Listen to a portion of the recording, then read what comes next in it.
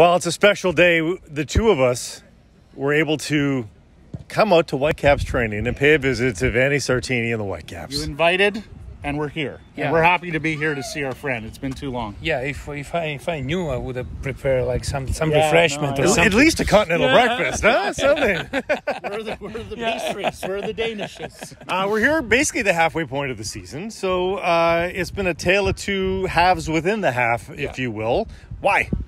We didn't start very well for a bunch of reasons, and we had some problem with preseason. We had some player injured, but I think the main thing was the fact that we didn't recognize us as a staff and me as a coach that we probably should have played in a different way like we ended last season. Last season we had a lot of success of being very high pressing, very relentless, very aggressive, and we tried to do the same at the beginning of the season. It wasn't working, so that's the reason why we regrouped. We decided to make some tweak tactically, to talk with the players, because we need them to believe in what you propose to them, and they responded very well. And the second part of the first half of the season was fantastic. We did 20 points in 10 games, and we won 3 rounds of the Canadian Championship. So I think that now it becomes the hard part, because now we have to confirm what we've done for the last couple of months. And you're still only in the middle. Yeah. There's a lot of games ahead in the league, like half of the season. Yeah. There's the final to play, and I think we found our, I would say, structure, our vibe on the field, our way of playing, and our identity. So I think we need to keep working on this. Have you found your best 11, Vanni? No, I have my best 17, 18. I like those guys are.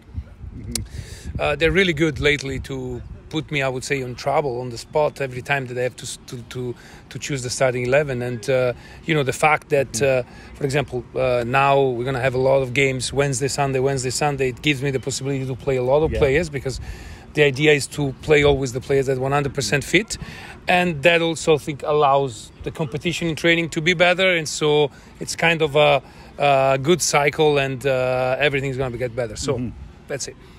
Can we eat now? Yeah, is it lunchtime? For sure. Time to go to lunch. Last question. The trio, the super trio at the front. We got to make it a quad, I guess, with Kubas playing so well.